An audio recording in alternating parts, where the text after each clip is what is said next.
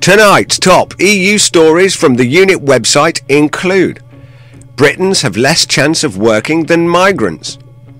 100% renewable energy is here. The EU mandates all new cars be outfitted with a device to call in case of a crash. Labour MPs to abstain on EU referendum bill.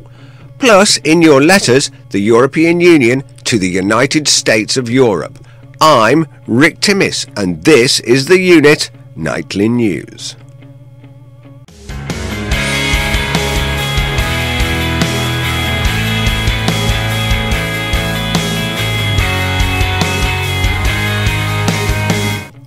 First, from our homepage. Foreign men are more likely to have a job in the UK than British workers, a shock report revealed yesterday. In stark illustration of how immigration has changed Britain, male migrants have had higher levels of employment than native-born men in the last 5 years, says the Organisation for Economic Cooperation and Development. The UK has, along with Germany, also taken in the largest number of migrants fleeing countries most affected by the economic crash, with numbers rising by 45% from 2009 to 2011.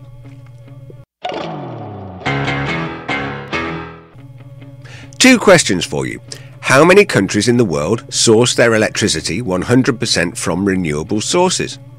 And which major European nation that is well endowed with renewable energy resources is the worst at exploiting them?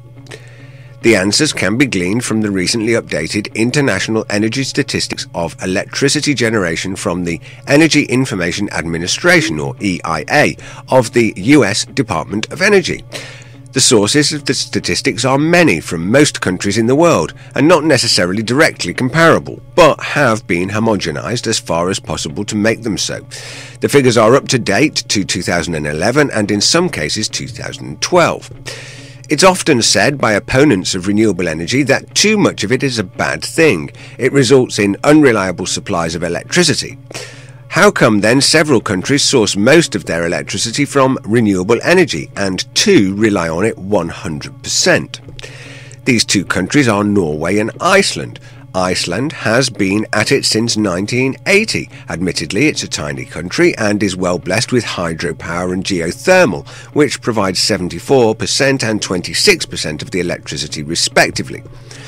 Norway, with a larger population of 5 million, has also been running almost exclusively on renewable hydroelectricity since 1980. However, it also has recently added other renewables, wind and biomass. Of course, this supports my report earlier this week about favouring anaerobic digestive biomass over wind turbines.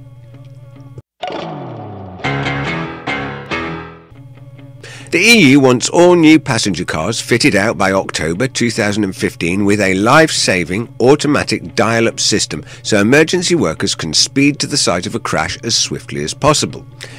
When an accident happens, every minute counts. The bloc's Transport Commissioner, Slim Kallas, said Thursday on proposing new legislation enabling vehicles to automatically call for help in case of an accident. Last year, 28,000 people died and 1.5 million were injured on EU roads.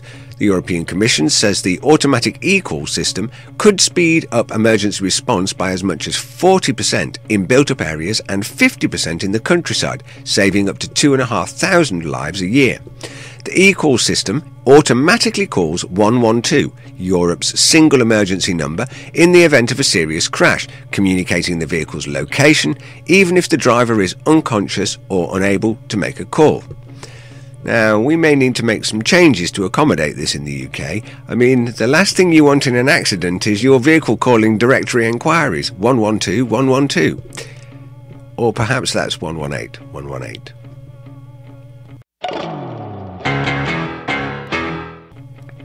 Labour MPs will be told not to vote on a Tory bill to guarantee a referendum on Britain's membership of the EU. David Cameron has promised to put a new deal on EU membership to the electorate in a referendum by 2017, and the Tories are proposing a bill to enshrine the commitment in law. However, despite unease among senior Labour figures, Ed Miliband's office is telling his MPs they should stay away from Parliament or abstain in any vote on the Tory bill next month. There's nothing like watching a good, solid, representative democracy in action. Sadly, the Millie Cameron Bankster Puppet Muppet Army is nothing like one. In a letter to Andrew, Roger Wright Morris attaches his manuscript and he writes, "Here is an article sent at the end of February 2013 to David Cameron and my MP and Deputy Tory Party Chairman Sarah Newton. As you would expect, I have heard absolutely nothing from either of them. We must beware being unprepared for both renegotiation to stay in arrangements that the UK seek to leave. There seems no need to give the notice we just leave, but we need their cooperation on post-departure trade, etc. I agree that non-EU trade is more and more valuable, but it would be good for all EU countries to have a departure mechanism, as anything unilateral will hurt all countries in the EU as well as the UK. The Scots have shown us how not to do it. Thanks, Andrew, and regards, Roger Wright." So, Roger's manuscript is a simply excellent piece of writing and is precisely the type of well thought out article we believe our community values. The article is in depth, but here is just an excerpt.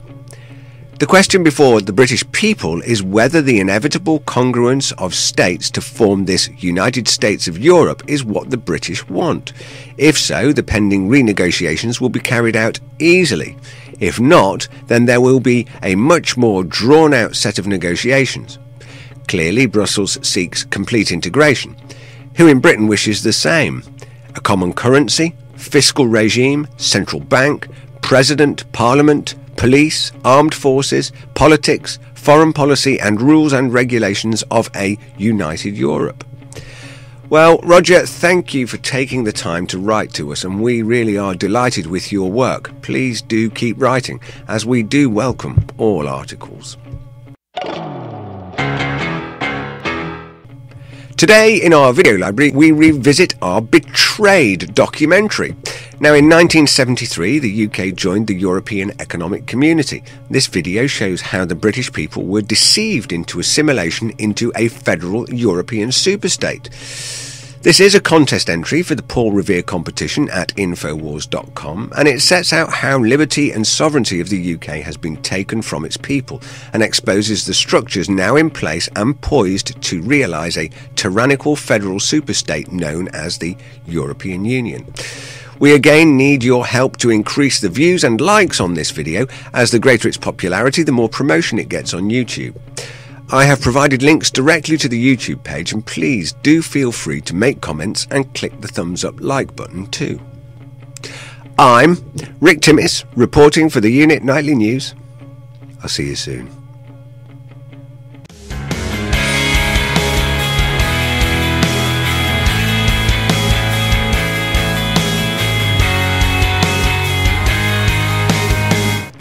You can get lots more news stories and information on our website, theunit.com. You can get in touch with us there, and we particularly welcome your letters and points of view. You can follow us on Twitter. Our Twitter username is the eUnit. Remember to subscribe to our YouTube channel for all of our regular updates. You can join me and the rest of the team for interactive discussion and debate on Google Plus at any time. Are you looking for a public speaker for your event? Our public speakers are happy to come and discuss Britain's relationship with the EU in your area at no cost. If you would like to add interest and value to your group event, then get in touch with us via the words section of our website. Join us in our live question time style online show, The Unit Interactive, broadcast live on our website, theunit.com, and globally via thehangoutshow.com. Join our community on Google+, and you can be part of the wider public voice, united in freedom, liberty and independence. Simply join our community, The Unit, on Google+. Links to the community page are below.